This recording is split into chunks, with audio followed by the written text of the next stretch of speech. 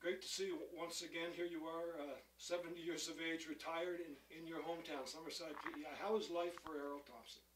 Life is pretty good, John. I play golf 3 days a week with some of my buddies, and we've been doing that for the last 5 years, and I have no complaints whatsoever.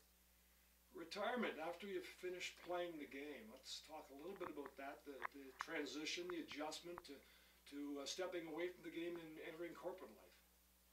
Well, I guess I had in the back of my mind when I first started that I was going to retire on my accord and not be pushed out, and which I ended up doing. And after that, I started with Labatt Breweries, and I worked for them for 20 years. And so after that, I said, age 55, I'm going to give it up, and which I've done. Don't have a whole lot of money, but I'm living very comfortably.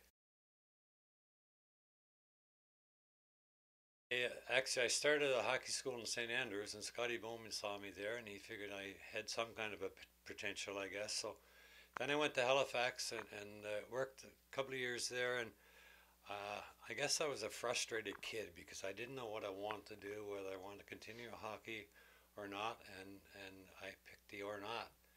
So I sat out for 2 years, and then I came back home, and the senior team pestered me, the daylights out of me, to play with them for a while. So that's where it ended up. I played with them, and that's where I got scouted, and then the whole new life began.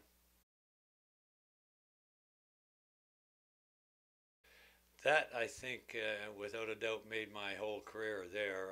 Red Kelly saw something there, and he put us together, and it worked very well. I mean, I got some accolades, I guess, that I didn't deserve, but I mean, I got them because I was with those two guys, and we were very compatible, I think, as a line, and we worked well. You know, that we knew where each other were, where it was on the ice, and we had a great couple of seasons.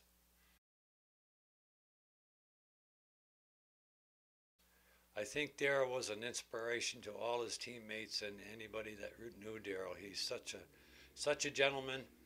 He played the game hard. He worked hard, and he helped everybody that worked with him work hard. And he's such a sincere guy. And I mean, and his career shows it that he was a star of the game.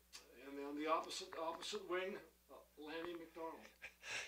Well, Lanny was a super nice guy. He went out of his way to make everybody feel comfortable. Great line mate, great social teammate, and he was inspiration to everybody that played the game in Toronto, especially. Well, I think my personal highlight of my career was the night that Darryl got the 10 points. I mean, you go back, and if you weren't there, you didn't realize that Maple Leaf Gardens was electrified that night. The lights seemed to be brighter. The fans were more rambunctious than I've ever seen them.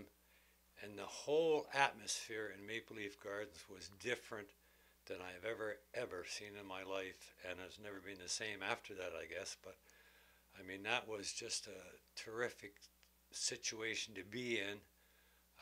You know, to a man like Darryl that set that record, which I don't think will ever be broken.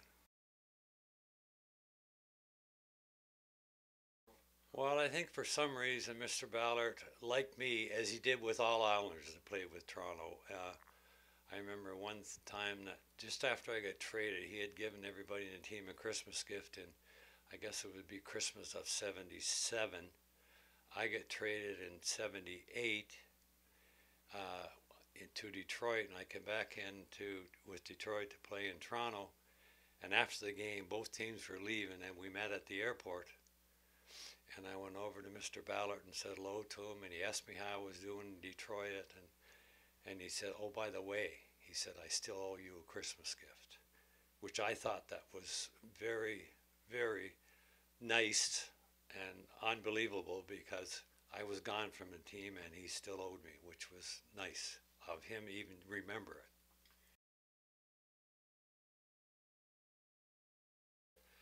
I thought it was when Mr. Lindsay asked me or told me that he was going to give me the C, and my first impression, I felt bad for Dale McCourt, who had the C before that, and I didn't want any animosity between anybody. And I talked with Mr. Lindsay on it, and he said, "No, Errol," he said, "you're a veteran, and you work hard, and you deserve it, and I want you to have it." So, I mean, I took it with much, much pride.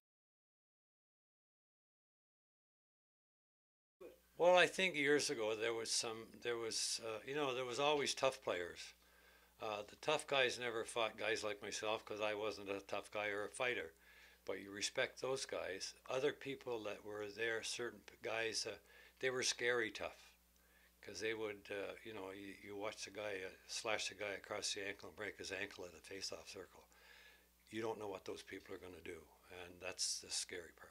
So is there anyone that, any name or two that jump out at you? Well, I think Steve Germano and maybe one. Ed Van Imp, who played with Philly, was another one.